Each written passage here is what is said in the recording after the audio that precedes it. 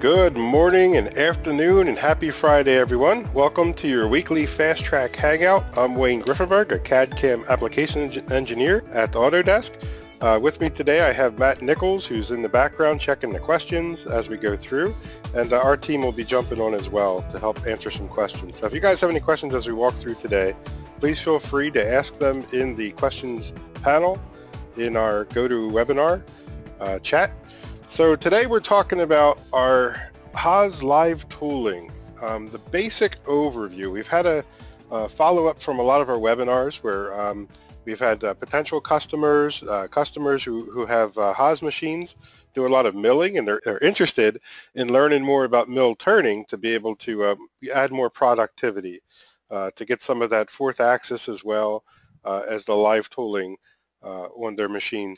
And see what it's about. So today we're going to give a quick overview or brief overview of what it means, what live tooling is, and we're going to bring it apart in Fusion and how we can set up your parts in Fusion to do the turning as well as the milling operations using radial tools and axial tools and what that means and how to do it. And then at the end we'll play a video. It's a Haas video, a part that matches what we have, and be able to show what it looks like in the ST machine that has, it's an ST20Y.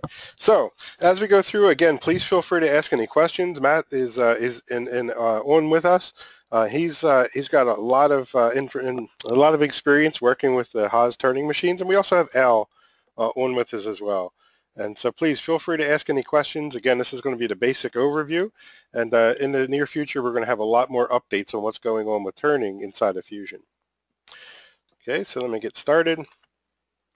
So this is what we're talking about, just an overview of what live tooling is in working with the Haas turning machines, and we're going to give an example of a part in Fusion 360, how to set it up, how to set up those tool paths inside of Fusion to be able to get the live tooling working, as well as a video at the end to show you it running live. Well, to running it from a video.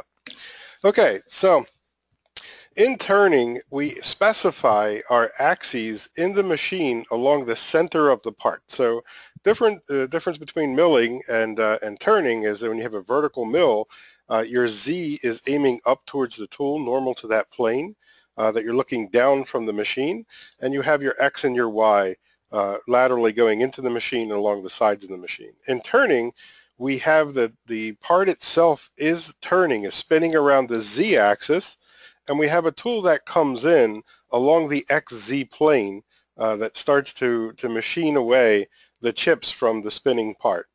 Often those tools are static tools that are connected to a turret, but when we talk about live tooling, we're talking about tools that are actually rotating and moving to cut the chips on the turret itself. So to give you an idea, when we talk about spindles and turret, this is actually excerpts right from the manual from Haas, from the Haas machine itself. So in the spindle, that's where we're going to have our part where it's held in the spindle and the part rotates around. And in the turret, we have static tools as well as the live tools. And as you can see, number 7 there, that's having a radial mounted tool, and number 8 is an axial mounted tool. When we say axial, we're saying the tool, let me go on to the next slide. The axial tool is the center axis of the tool rotating is along the center axis of the rotating part in our jaws. So it's along the center line of the lathe on the Z-axis. When we talk about a radial tool, now we're talking about along the radius, perpendicular to that center spinning axis as you see on the right there. And that's the difference, the different types of tools that we work with when it comes to live tooling in the Haas. So just to give you another idea of the planes and the work planes that we're working on, so as you're shifting through the different planes and you're selecting different geometry, along the Y-axis you'll hear about Y-axis machining, and that's where the tool, in this case a radial tool, will be moving laterally along the G19 plane, the YZ plane. And when we have the XZ plane, in this case we have the radial tool moving in and out along that G18 plane of the workspace. And then of course the G17 is on the face. So when you hear about face milling, we're talking about on that G17 plane. The part is rotating positively on the C-axis, if you're looking down at the part, going counterclockwise. Just to give you some more information about what to expect in the code when you're working with Haas live tooling, when you're switching from the turning mode into the milling mode, just to give you an idea of some of those codes you would see, like a G98 versus your G99, about the feed per spindle revolution. We have our M133. When you see that code, we're turning on that live tool going forward. M134 is reversing that tool. M135 means you're going to put that tool away. You're going to stop that tool. Now you're moving back either into another tool or another milling operation, or you're going back into your turning mode. We also have the clamps on the machine. So we have an M14 and M15. M14 will clamp it, stop it in position like you're indexing to come in and do milling on that surface, or if you're doing a face. And then it would unclamp to move to another position to index or rotate, where you can do another operation. And just as a side note, Haas does a really good job of listing these G and N codes on their webpage if you're ever interested. Yeah, I highly recommend visiting their pages or their webpage, and you can see a lot of the manual information that they have to help you get started working with the mill turn machines. Thanks, Al. So this is orient the spindle, the M19. So it's given us some codes where we can reorient it to the angle that we're working with the tool. And your M119 secondary spindle, if you have like the DS, the dual spindle type lathes, you can see the M119 code where you reoriented that spindle as well. The M154 means your C-axis is being engaged, and M155 is disengaged. So again, as Al had mentioned, the website has a lot more information to help you learn more about those different codes and what the machine is doing. So for axial face milling, just to give you an example of a program of what to expect to see. So in this case, we're doing axial milling along the face of a part. And this is the code you would see. You'd see that the G18 with the plane there.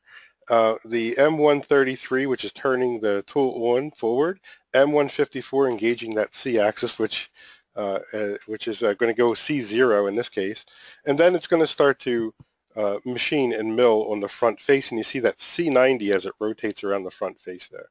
And then we disengage, turn off the live tool, and then move on to the next operation if you're going back into turning.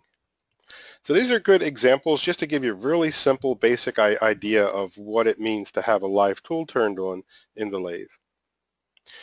So another example just to show you the axial face milling going through the part. You see the C-axis rotation there going C215 and then stopping the code. So as we switch into the G112 mode from XY to XC, it's interpolating, it's actually converting those coordinates. So it's a polar coordinate conversion. So the code switches that Cartesian plane to the polar coordinate so that you're not always running the XY and then having to go into the C to rotate the part. It translates that plane so that as you're working on that face, or you're working on that or radial edge or axial face, it's going to convert that geometry. It's going to convert the plane for the XY, so you're always working linear, and then it'll convert the C-axis rotary. Okay, so it's a conversion. The G112 is an XY to XC interpolation conversion. We'll talk a little bit about that more. So radial or cross milling. So now we're going along the radius of the part, or perpendicular to that plane that we initially set up on the front. So if we're doing this radial cross milling, now we're going to drill along the radial surfaces of the part in this case. This will show you that index around the part. So you have that M154 or G19 plane, then our M154, it engages at that C0, and it starts the process, turns on the tool, the M133, you turn on your coolant, and then you start your C0, and then it starts the drill operation. And then we have a C rotation, C180, goes to the other side and drills that hole, and then it brings us around C270 to drill the final hole. We have our M135 and then our M155 to put that tool away. So these are some basic examples of what to expect to see in the code when you're setting up your tools for radial or cross milling. So when we talk about a y-axis, the y-axis, and this just gives you an overview of that compound motion of what's happening in the horizontal plane versus the x-plane and the y-plane. And this is the way you'd see it set up in the machine. The x moving back and forth along that the perpendicular to, of course, the y, the turret moving up and down, and the z moving in towards the part, and then your c-axis, positive and negative in the machine. Okay, here's another good example of doing some tool paths that we normally do. We would do a face tool path in a case like this where you can keep the tool normal to that perpendicular axis. This gives you, this gives you the basic code or basic program for doing something like that. So it's a pretty good example.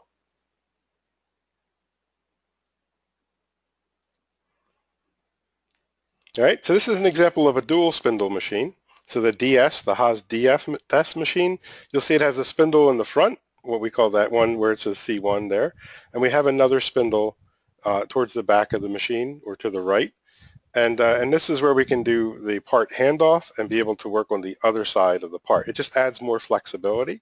So one of the main things about having a type of machine where you can do lathe turning as well as milling is reducing those setups, especially when you have cylindrical type parts, but it doesn't necessarily have to be. In places where you're working on the front side of your part, getting those features that you're looking for, whether they're axial cuts, if you're doing like a hex, you're doing face milling, things like this. And if you're doing radial cuts where you're putting holes along the side or features or pockets along the side of the part or along the cylindrical side of the part, you can also hand off to another spindle to get the rear side of the part. So you can add features on the other side. So it's really reducing the number of setups you would need, speeding up your process of being able to get the parts off the machine a lot quicker. And so those are some of the advantages of having these types of machines, depending on the type of geometry you're cutting and also the type of operations that you're looking for. I highly recommend going to check out Haas's Tip of the Day, or even go into Haas's YouTube site, their channel. They do a great job of getting a lot of information to you. This is one where they had walked through the process of setting up those live tools properly.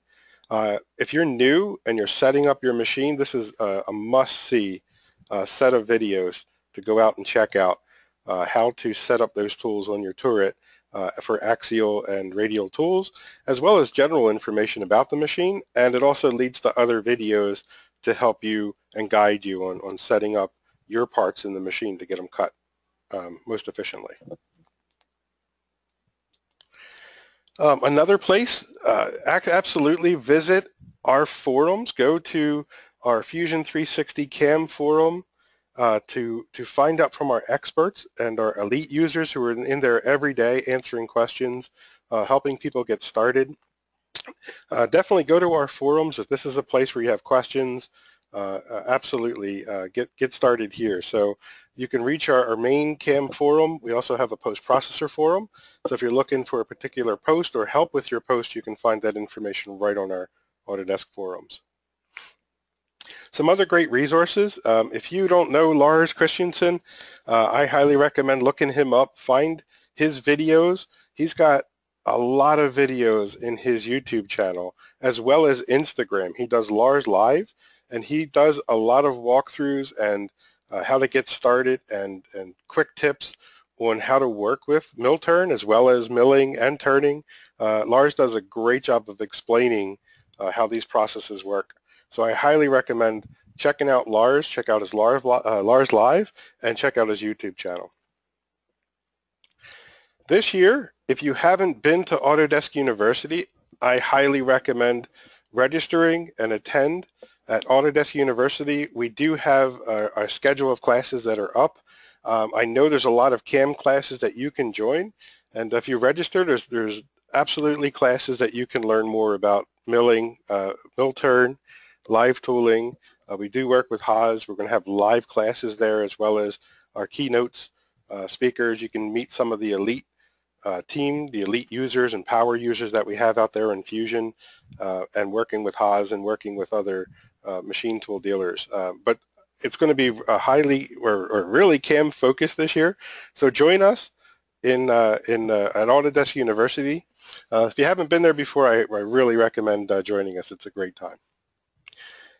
Okay, so those are some of the overview information I wanted to get out for you guys. I just wanted to walk through what those basics were for when we say live tooling. What does that mean when we're setting up turning machines or mill turn machines for those operations?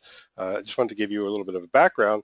So now what I'd like to do is I'm going to bring up a part that matches one of the parts that we see that was being machined in one of the demos from the ST machine. So it's a basic part, but I'm going to walk through what you would do in cases to be able to set up a part like this to get your live tool working. When you're designing a part, if you have the option and you're designing it, whether it's in Fusion or you're opening up a part and making some changes, doing some live edits, it's a good idea to try to save a simplified version of your part along the way. In this case, I have a model of my initial stock drawn up and just revolved. I have a model of simplified features on here. It's a good idea to try to keep it simplified when you're doing just basic turning operations if you can. And you can also keep another set of operations for the next group of turning, or shall I say milling operations that you're going to do. And the more complex the part gets, the harder it is to keep those tool paths under control that you're trying to work with. So the easier you can keep it for yourself, the better. So I like to make simplified models. This is going to be for my two axis turning operations, and I'll turn this one on later to do a lot of the milling operations while I'm in this interface. So you could do your setup when you're in CAM for milling, for mill turn, or turning. And so you can separate those by different operations. You can also work within one operation, rotate the part, or if you're going to hand off the part, you can do that as well. But as you're doing that, you can always turn on different versions of your model, simplified to more complex versions of, versions of your model. Okay, so I'm going to jump into the CAM side. I want to keep this as a simplified version. I'm going to go into CAM. And I'm going to set this part up as if I'm going to do some turning first, and then later on come back and show you how to set up to do the milling operations on there. Okay, so the first thing I want to do is I'm going to go and do a setup, and I want to set it up the way it is in the machine. So I'm going to go up to setup, and I have this interface. The interface comes up for me as if I'm doing milling operation. Whether you're doing milling, mill turn, or you're doing cutting, if you're working with your water jet, laser, or plasma, it's always the same workflow when it comes to CAM. So it's just a matter of choosing which of those operations you're working with, or what type of machining operations you're doing now. So I'm going to switch over to turning and mill turn, and it switches this interface here where I can choose whether I'm working on a primary or secondary spindle, if I want to work from the radius out. And I'm going to go and set this up where my rotary axis, right now it's sort of open because I drew it around the Z and the X plane. And that's where my profile is, that's where my 0 is. It recognizes that off the model. Now sometimes you won't always have that option, and you have to select what your center radius is, or your Z-axis radius is. You can select that right off the model, or you can select it right off your origin. So if you turn on your origin, it's kind of hidden behind my X, Y, and Z here, but you can always select that Z axis right there, and it'll select that to be your Z axis of rotation. If you don't have that available, you can always select a cylindrical feature off your model, and that becomes your center axis of rotation. So I selected this cylinder right here, and again, it puts it in the orientation where I have my X and Z, and sometimes your X may be on the other side of the part. You can simply flip the Z axis, or you could choose geometry off the model that represents that X axis as well. Okay, and in my stock, I can set up the relative size box, or I can set up a fixed size cylinder. In this case, I actually drew up what the stock would look like, what the stock is, so I'm going to go down and choose from solid. And this is helpful if you have a part that was made from a casting, or if it was made from a forging. You can always bring in that model into Fusion, and you can choose that model as your initial stock to start with. I'm going to expand this down, and out of my bodies, I'm going to choose initial stock, and now it recognizes that initial stock part as being my stock that I'm going to use going forward. Okay, and I'm going to go to, I'm going to say okay. I think I'm all set up here. Keep in mind, since I'm using a simplified version of the part, I don't need to make a spun profile, but if you do have any features that cross that XZ plane, it's a good idea to make a spun profile. This way it keeps, I'm going to hover over. This way it keeps that maximum profile as if it revolves it around, and in the background it makes that as a sketch that it will be used later on for operations. But in this case, I wanted to keep all the simplified features of my model into one simplified version up here, and it's easier to do it this way than to try to hide or make a spun model that doesn't include those features that I'm milling later. Okay, I'm going to say okay. So I have my stock set up. I'm oriented the way it's going to be sitting in the machine right here. So now I'm ready to do the basic 2-axis turning toolpath. So I'm going to go up to turning. I'll start off with a turning face. Okay, what I love about our CAM, it's always the same workflow, working from left to right. Now, if you guys have seen us work on Fridays in milling, you'll see the same workflow going from left to right. Select our tool geometry, our heights, in this case radii, because when you're turning, you're working from the center out. Our passes and our linking, exactly the same workflow. So I'm going to select the tool out of the tool library. Today I'm working on the Haas ST, so I have a library of tools that we have in our Haas STOY machine, or STOY, ST20Y machine, and then I'm going to select a roughing tool, a general tool out of the library. And of course you can always go in here and make edits to that tool that you would need. Your speeds and feeds, your setup, your insert, standard insert information, holders, your setup, your orientation.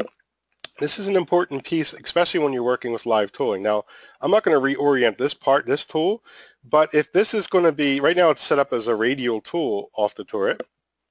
If this is going to be an axial tool, I would make this 90 degrees. Now, right now, this tool wouldn't make sense for me to do that, but I just want to show you this is where you would orient it the way it matches the tool set up in your turret. So keep that in mind. So if you have an axial tool, you want that to be 90 degrees in the tool library. Okay, I'm going to say OK. I'm not going to make any changes in there. I'm going to select it, and it does the face toolpath automatically. I'm going to say OK. I get the face toolpath. I can simulate. I'm going to go and do the profile real quick, and we're going to come back and do a simulation real quick. So I'm going to do a profile. So I'm going to go up to my turning profile. We're going to use the same tool. I'll move this over here a little bit. It's a little bit easier to see. So I'm going to use the same tool that we selected for the face operation.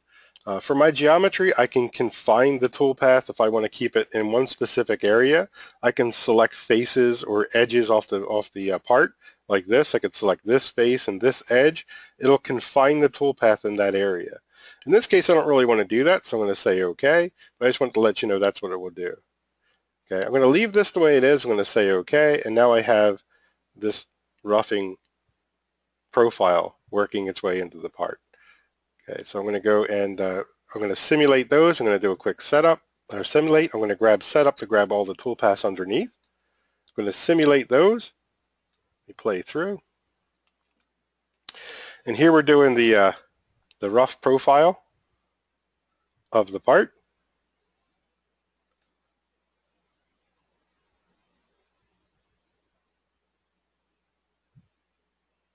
So if you guys are working with milling and you're new to turning, this should be also the same exact process that you're used to seeing on the milling side. And if you're new to turning, it's good to see, good to know that you're able to to get a good representation of what the part's going to look like at the end of that toolpath. Can we share a quick little trick on this one and maybe show the no drag option just for people that might not have seen it? The no drag option now?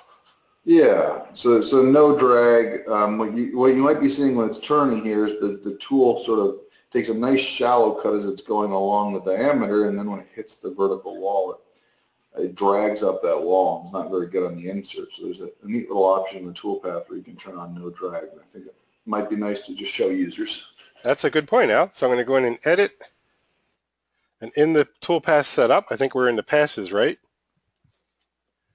This right here. So again, if you're new to HSM, anything that controls the cutting motion is found on the passes tab. So that's how you know where to go find it. Exactly. And that also makes it so much easier to use because you always know where to go find your operations. So what Al's talking about is here, no dragging, this option, you can turn it on, and now you can set your limits, your clearance, and your overlap. So you can turn on and enable no dragging and say, okay, I'm going to leave them the way they are for now. And now we have the option for without seeing a drag. I think I see Sean here saying it's a machinist lifestyle, and I believe he's referring to the fact that everything has a place and everything's in its place.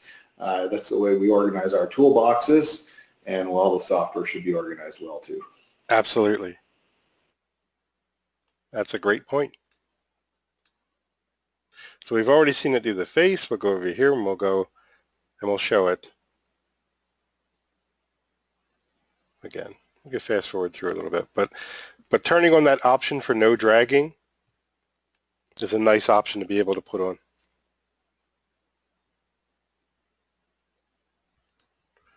Okay, so I want to finish up that those faces right there. So I'm going to go up and do a finish operation. Before I do, I'm going to soft click on profile because these are the names that are going to end up posting out of my code. So I would like to change the name so I know that this is going to do the rough, so I can find it easily in the code. And now I'm going to go and add a finish. Now I can start a new toolpath, or I can right click on rough, go down to copy, right click on setup, go down to paste, and I can easily make a duplicate of the same toolpath. In this case, it's not really much of a big deal because it's just looking at the profile, but I wanted to show you that you can do that really quickly. So I'm going to call this one finish. I'm going to edit that toolpath. I'm going to change the tool, again, working from left to right.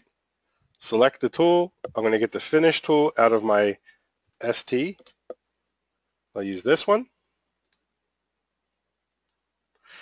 And I want to make sure that I am in passes, not leaving any stock and turning off any roughing passes. And I can also edit and update the finish feed rate if I wanted to here.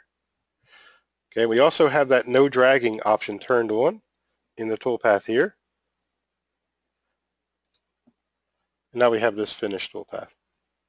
So I want to come in and groove. This is going to be thread here. Actually, I'm not going to do the whole part because I want to get to the milling part on this one, but I just want to give you a quick overview of some of the toolpaths we're doing here. So I'll do a little bit of a groove in here. So I want to groove that area out. So I'm going to go into my turning grooving toolpath. Again, working from left to right, going to select the tool. I believe I have a groove in my ST20 there. Select that tool. I can see what it's going to look like in the graphics view here. Okay, and I'm going to select the geometry. Now, that grooving tool is going to go everywhere it can, wherever it sees an area where it can groove down in. And this is pretty simplified, but in this case, I want to keep that tool in this area right here. So I can choose the edges or the faces, and I want to make sure that the groove tool is staying in those faces right there, so I can groove that little area out. Okay, so for my radii, I'll leave them the way they are from the inside out. Clearance looks good. And in here I have some options, whether I want to do up, down, if I want to do a full step down or do a partial sideways step down, so we're able to move back and forth in that little groove there. I'll leave it as a full step down. Here we're going to choose only down. If I'm going to finish up around here, I don't want it to hit the back of the tool going up along the wall. So I want to make sure that as it reaches those walls that it's only going down along the wall. Okay, so the step overs, this information I'm going to leave the way it is. I'm going to say OK. And now we have it grooving that little area out there. So let's simulate what we did so far. So I'm going to highlight Setup. I'm going to go to Simulate. Now we've already seen it do the face, the rough. We can watch it do the finish, and all I'm doing is selecting them out of the browser here to choose which one we want to start with. You can also right-click, and you can say Next Operation or Previous Operation. In this case, I'm going to go to Play. It'll play through. And now we'll be able to see it do that groove operation right here. Comes in with the groove tool and grooves out that little area, that relief for our thread. Okay, so the next thing I would do is I would thread this. So let's go and get a quick threading tool real quick. So I'm going to go to Turning Thread. I'm going to select the thread tool out of my library. I think I have one here in the ST. So I would go through and select the geometry. I want to make sure I thread this geometry here. I can also tell it if I want some offset on the stock there, front side and back side. For my passes, I could set up my thread pitch. I could change the number of step downs that we need to make sure that we get a good thread on there. I'm going to leave them the way they are, and we get a thread toolpath on there. Okay, so we're pretty much done with the front of the part, or at least not the front, but I have some other features in here that I want to show you how to set up for live tooling. So I'm going to go into the more complicated version of the part. If I go and turn on this one where I have these flats as well as these slots in here. Now, I made them sort of like a ball mill here because I want to show you that we can go axially and we can also come to the side of the part. But the good way to do it is to use a slot mill and be able to ride up and roll that slot mill right out of there. But I'd like to show you, I'm going to set up and use a ball mill to go right along the top of there and then cut that out. I'm going to use a trace toolpath to do it. So I'm going to go and start a milling operation. So if I go up to 2D, I don't have to switch out of this environment. I don't have to create a new setup to do milling. I'm doing it right in the same setup right here. So I'm going to go to 2D, Trace. Okay, so a trace operation is really nice because it follows a contour that I select. And I think I did it in this view. So the first thing I want to do is I'm going to go into my geometry. Okay, and it's going to ask me what plane do I want to work on. Now I want to check my sketches real quick because I'm going to use that sweep right there to define the way the tool is going to approach the part. Now, of course, you can always select geometry right off the part. But what I want to do is first, before I do that, I want to tell it that I'm going to orient around to the axe. I want to orient this part in position where it's going to be normal to that axial tool to come in and then machine that out. So I want to choose the plane first. The way I do that is by turning on Tool Orientation in the Geometry tab. So now I can orient it to any geometry. So it'll be normal. The Z-axis can be normal since I'm selecting Z. It can be normal to any face that I select as well as any plane. So I'm going to make that tool normal to this plane. Okay, there's it's my XY plane there, or I think it's my XZ in this case. So I'm going to select that plane. Now I have that work plane selected. And now what I want to do is select my geometry. So what do I want to cut along that plane? So if I go up into geometry to my curve selections, of course I can select anything off the part here that's normal to that Z, or I can roll it around. In this case, it's kind of hard to select the bottom of that slot pocket right there. I can, but what I'm going to do is I'm going to use geometry I already set up earlier to make that slot. So down here I have a sweep sketch. That's sweep that slot in there. So that's going to actually be the path that I want the tool to go. So it's really easy to be able to select geometry that you created out of sketch geometry you've made before. And that's right down the center there. Maybe we can pause there for a moment too, because I think it's a very, very important distinction. One of the big values to having a design and CAM together is truly when you're designing, you're thinking about how something's manufactured. A lot of the times what drives your design is what's going to be the process for manufacturing this, and as such, the way these slots were modeled properly, we're thinking about how a tool would cut it. So it's very commonly the case that the underlying geometry for a feature is actually the geometry you would use for something like this. So it's a good trick, and I'm glad you drew attention to that, because we often forget about it when we're doing our programming, but the truth is that the engineer had to model it to be machinable. That's exactly right. And it's helpful when you have the ability to model the part that you're going to be making. And you know, I wouldn't say it's easy, but it gives you much more of an advantage to be able to use those features to drive your toolpaths. But it's often that we don't. We're not the ones making the part. We're the ones getting the part that has to machine it. And so sometimes we don't have those capabilities. We're not able to use that geometry. Sometimes we have to create it in the model to be able to use it. But there's also other ways that you can use this geometry in different types of toolpaths to keep the tool engaged exactly as you want it. This is just one option and one way to do it if you have those features available. So I selected that chain, and this being a trace toolpath, it's going to follow where I select that chain. If I go into the passes, I have a chance now, if I did select an edge off the model, I can also choose whether I want to have compensation to the left or to the right of that line that I selected. In this case, I'm going to leave it right down the center. I can also offset it axially if I wanted to control the height of where that toolpath, where that tool is going to go into that slot. So I have some options in here in the trace toolpath to do that. I'm going to say OK. What's important though, I didn't choose a tool. So that's okay. I'm going to go down to my Haas ST, and that's a great thing about our CAM. It's like, hey, you didn't choose a tool. You forgot a step. And then it reminds us, go back, hey, you got to choose a tool before you can cut this. Oh, you're right, I do. And so I think I'm going to filter a little bit more down here because I have a couple ball nose and bull nose mills in that library. So I'm going to select OK. I'm going to grab this 1/8 inch ball out of the library. That's going to be on the radial setup on my turret. So I have a radial tool that's a ball mill on the turret that's going to come in and do that feature right there. Okay, so I can see a preview of it. If I want to go and get a quick view of what that setup's going to look like, I'm going to highlight setup, simulate, and I can go all the way down to where it does the trace right there. Okay, and as it catches up with me here it goes. There we go. And now I can show what that's going to look like. I can also turn off the previous toolpaths to get a view, and now if I play through, it's going the other way. So I'd like to reverse that the other way. It looks like it's not showing on my model. Another little trick though that you did very quickly, but I think is important to draw attention to, I think you did a video on it actually, Wayne, but did everybody notice how he used the CAM browser to jump to the trace operation?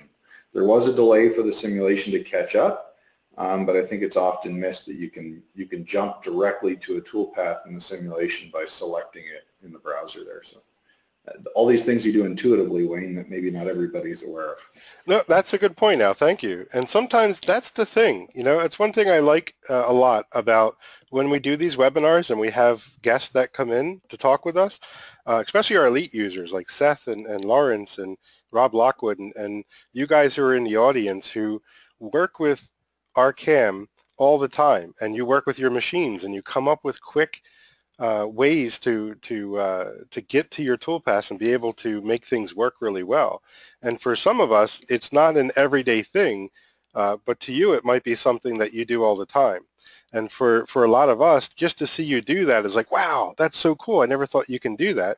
And things like Al was pointing out is something I do all the time, but I know there may be a lot of users, as Al had mentioned, who don't know that you can do that. You can jump from different toolpaths right in the browser. So these little tips that you guys do every day are worth a lot to us who are working on bettering ourselves and getting better with machining and CAM.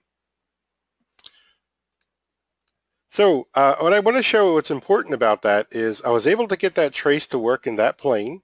I think I might want to flip my Y around so it goes the other way. In fact, I want to flip this geometry so it goes the other way. But I can easily do that here. If I go into the trace and where I select that line, I can always choose the other direction on there. But what I want to show you is if I go and I post out the code, I want to show you what it looks like when it sets up that live tooling operation versus the turning operation. So I'm going to go into setup 6. I'm going to grab all those toolpaths. I don't really have to actually. Let's say we did a groove. Let's do the rough. And I'm going to hold Control, and I'm going to grab the trace toolpath. Now, I've only grabbed 2 toolpaths. I don't recommend doing this, especially if you're going to run it on the machine, but only because I'm doing this for an example of showing you the differences between 2 operations. I can select... You might even do the face operation, Wayne, so it's less code. Yeah, good point. The face operation and the trace. So I'm grabbing a turning operation and a live tooling operation, and I'm going to post them out. So I'm going to go to post process, and I want to post it on my ST20Y. So if I go and select the post, so if I go into my generic post, and I'm going to take a look, and I don't know if I do have a Haas ST20Y in here. And if I don't, that's okay, because I can get one really quick. So I don't see I don't see a Haas ST20Y, so I'm going to go and search on the post online library. I'm going to filter down on mill turn posts, and look, there's a Haas ST20, ST30, there's a Haas ST20Y. It was updated shortly ago, and I want to get that latest one so I can use it right now. So I'm going to click download. Looks like I did this earlier. So I'm going to open up that folder where I downloaded it to. So there's the Haas ST20Y post, and I want to be able to use it. So if I go into here, I can find that folder pretty quickly, but if I go to setup, I want to use my personal post, right? Because I'm going to put it in my personal post folder, so that if I do have to make any edits to it, or if I make any changes, or if I want just to keep it separate, I can always go to my personal post and have a group of posts that I know are the ones that I work with all the time. And I can always jump to this folder. So while I'm here, I could just say open that folder. Okay, it looks like it grabbed the wrong folder. Oh, I didn't go to the right folder there. So if I go to setup, I can say open the folder, right? And here's my personal post right here. So I can take that Haas ST20Y post that I just downloaded, which is in my downloads folder, and I can put it right into here. Now I have that Haas ST20Y in my personal post folder. Okay, so I'm going to cancel because I want it to reload. And now if I go up to post process, if I look in my personal post folder, now I have a Haas ST20Y. So you can really quickly, if you don't see it in the list, you can go to our online library and you can find posts there that you can work with. So I'm going to select the Haas ST20Y. I'm going to post out. I'll overwrite that 1001 that I do every week. And now I have the code for the face operation. Now if I look down here, you'll see that I have now the M154. It's turning on that axial tool. In this case, yeah, the axial tool. It's going to the G19 plane on the top there. I get the M15, which is turning off the lock. It'll rotate. In this case, I don't have any rotation, but when I do them later, you'll see rotation, and locks it, and then it starts to come in to do the XZ move of the tool. So now I'm milling. I'm machining that I'm milling it, and then when it's done, it turns off that tool, the live tool, and brings me back into the mode where I can start doing more turning or another live tool operation. So I wanted to show you that the post that we have when you post out for the ST20Y will recognize, even in the same setup, that you're now switching on an axial tool, or in this case, a radial tool. Now, if I wanted to be able to make those same things, I can copy it, rotate it, copy it, rotate it. In this case, what I would make it my life easier is I want to do a pattern of those same features around the part. So as I have this one highlighted, I'm going to go up to Pattern. I'm going to select a circular pattern. Okay, my axis, I can choose any face on here, and if I had an axis open, I can choose that as well. But I'm going to go around this axis. It's going to give me 2, and it's going to equally go around the angle 360, so it's going to go on the opposite side of the part. So it'll actually rotate around 180 and then do that one. But I have 24 of them, so I'm just going to plug in here 24. And now it's going to rotate around 15 degrees each to do those 24 slots. I have to give a kudos to Curtis too. Curtis, not our Curtis, a user Curtis, 10 minutes ago said, I see a pattern coming. Awesome. Awesome. Yeah. So it makes your life a lot easier to be able to do patterns and the greatest thing I love about it is that, you know, it recognizes the pattern, but it knows exactly what to do in the post. So I'm going to say OK. Now let's post out that pattern real quick. So I'm going to go up to post process, going to use my ST20Y, post out, save the code. Yep, I'm going to overwrite what I did before. And then when I look at this, I can see it's doing that machining at C0. But as you go into the next operation, it's going C15. So I have my unlock, rotate C15 like I'm indexing, locks it, and now does the same code, does the same path. Rotates around, unlocks it, rotates it around 30 degrees. So I'm going 15 degrees around the part, but it automatically recognized that from the pattern and knows exactly how I want to rotate around the part to do that same slot all the way around. Really quick, really easy to be able to get a pattern and get your toolpath. You can always go back underneath, find that trace, make any changes you need to make to it, edit it, and now you're good to go. Okay, so that's all I wanted to show on this front of the part. Let me see the time real quick. We're looking good. And if you end up with time at the end, I think I teased last week that I'd show some updates that are coming to turning. So if you end up with some time at the end, I'll give a sneak peek of what's coming. Oh, that'd be awesome. That'd be great, Al. Thanks. So at this point, now I'm using the ST20. I don't have a DS machine with me, on me, if you will. But the DS, you can take it from one side. The other spindle will come up, or the other chuck jaws will come up. You can set it up that it grabs the part, moves it over, and then you can cut the back side of the part.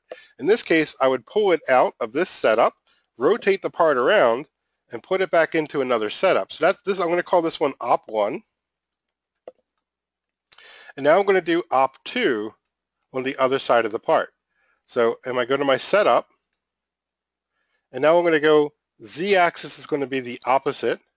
And if I didn't select anything to be the Z-axis, of course I can select, you know, off of the part itself. And if I go back up to the stock, I had initially set up a stock. Last week we showed you the ability to get an STL file from the first operation out of simulation and bring it back in, and you can use that as your stock for the second operation. In this case, I'm going to keep it simple. I'm just going to grab that same stock body we did last week, or the one we did earlier. But I did leave some stock on the back. Of course, I would do a parting operation. I kind of skipped that part, but I would do a parting operation. I'll be able to flip it over, and I'm going to do this back part, but that's what I have left from the parting operation. Okay, and now I want to be able to mill this face off with a radial tool. So I'm going to go into, I'm actually going to change this to Op2. Okay, there's my operation 2. So I'm going to do a face on the top of this part here. So I'm going to go up to my 2D face operation. See, the tool is oriented to be an axial tool. So I want that to be a radial tool to see the top face of this part because everything's projected along the Z. So if I go... I need to interrupt you here just for a second, just in case this is the first time somebody's watching this video. Anytime you see your tool coming in the wrong direction, you need to decide, is it coming in a different direction because the machine can move or mount the tool differently, or is my setup in the different direction? I bring that up because it's very common that we see users use tool orientation to correct a setup, but if you're using a 3-axis machine and Z's in the wrong way, you want to make sure you go back to your setup and make sure that Z is pointed in the right direction. Hopefully it's a little tip or an aside, but it's just a bonus for anybody that might be here for the first time or watching the video for the first time. Absolutely, good point. If you think generally and you think you have a setup, you're going to do an initial setup like that setup we did.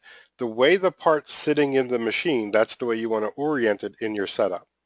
And as Al had mentioned, if you have a multi-axis machine that can rotate the part, that's when you don't want to do it in the setup. You want to use tool orientation because that's the place where you're going to get the code to rotate a part or reorient the part. So it's a very important distinction to know that we're not going to use this tool orientation to change the way the part's sitting in the machine itself. We're going to use it to reorient the part according to the tool. So it's an important distinction to make.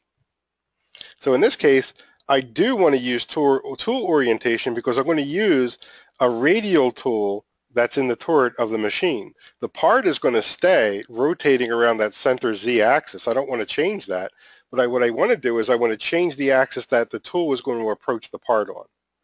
So in that case, I'm going to change this Z axis so that the tool is facing the right surface of the part, like that. So now the tool is going to come down, it's going to rotate in position if it has to, and now my tool is now going to approach the normal to the Z of that face. Okay, so now I'm going to select the geometry. Now in this case I'm doing a facing operation or face operation. I don't want to face the whole stock piece. I just want to face that area right there. So I can select that as my geometry. Oops, sorry guys. Select that as my geometry, and now that becomes my stock contour of where it's going to recognize the face tool to go. Now of course I skipped this step. I want to go back and select the correct tool. So if I go to my Haas ST20, I have a couple face mills. I'll grab this face mill right here. And I want to go into the Passes tab because I want to add some extension, and I also want it to go back and forth along this axis. So I'm going to say I'm going to make this 90 degrees, and I want to extend it past an inch. Okay, I'm going to say OK, and now I have a face for that edge, for that face of the part, going at 90 degrees. Now since this is a round part, my inserts are going to hit probably pretty hard, so I want to step down to that face, right? So if I go into here and I do my simulation real quick, and if I play, you'll see, look at all that material. That's going to rip my inserts right out. So, but that's a good thing about being able to come in here and do a simulation. You can see really quick that you're taking really big bites out of your material there. So I want to go back into that face tool path, edit it, and I'm going to do multiple depths. And let's say we go at 50 thousandths a step. And now we're working into the material at 50 thousandths a step. So I like this. I'm going to take a look real quick at that option. I'm going to go into simulate real quick, and I can see, now we're taking a more moderate step into the material. I feel better about what that's going to do. So I really recommend doing your simulation after you set up any toolpath. Okay, so now I want to get that on the other side. I can easily make a pattern of this. So we've seen it do the patterns. And I'm going to do a circular pattern. And I'm going to do just 2 is fine, but I'm going to choose the axis where I want to rotate around. I can choose a side of this part or a cylinder, and it knows to flip it to the other side of the part. So that quick, I can get these flats on both sides. Right? We can also go in and look at the code real quick. I'm going to post to the same post. My new setup, my new orientation, my new G54, my G154, and now I have it doing that face operation, multiple step downs. C0, and now it's going to rotate around C180, lock it, and now it's going to machine that face.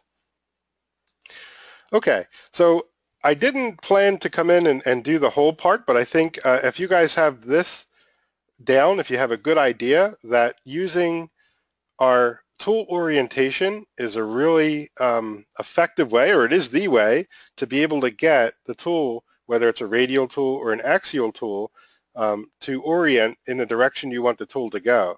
So if we did something like this and I want to drill these holes or machine this contour, I can simply do a 2D contour or a 3D adaptive or 2D adaptive to work my way into that hole there, and of course rotate around and be able to do a bore or a circular, drill it first, and then do a circular to bore those out. But those are the ideas that I just want to show you and walk through the steps you would do, you would take to be able to get your live tools set up in using Fusion 360. Okay, so Wayne, Seth had an excellent idea in the comments, so I think I'm going to take him up on his idea. Why don't you go ahead and close out the webinar and do what you need to do to publish the video for the next minute or two, and then afterwards, I'll stay on for a few minutes and present some stuff that's coming up on turning, and that probably won't make it into the public recording, and it'll just be special content for the dedicated users that have joined us today, and that'll let me be a little bit more open about what's going on. So we can kind of wrap up the webinar and then stick around for a few minutes for a bit that won't get published on YouTube later, but we can look at what's coming and turning in the near future. I love that idea, Al. So let's do that now. So I'm going to stop now since it is the top.